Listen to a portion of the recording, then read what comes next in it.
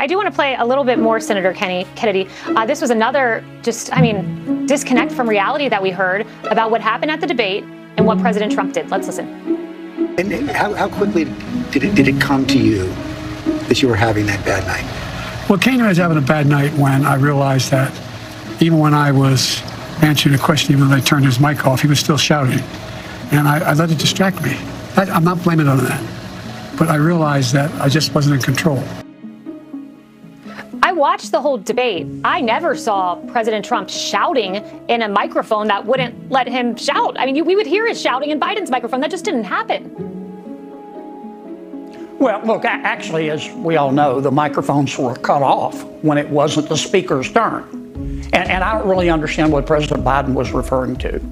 I do think that the White House is doing our president, a disservice tonight. The White House says that, well, they're like Kevin Bacon at the end of Animal House. All is well, don't panic. We've been transparent the entire time.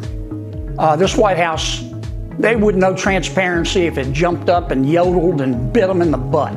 There has been a cover-up, and many members of the media have participated in it. And now some members of the media, they're running around going, we're dumbfounded. We never saw any sign of this. I mean, and they're asking, is the president, can he stand for re-election? His own Justice Department a few months ago said that he's not even competent to stand trial. What parachute did what planet did these people parachute in from? The American people may be poorer under President Biden, but they're not stupid. And their concerns and suspicions have been confirmed.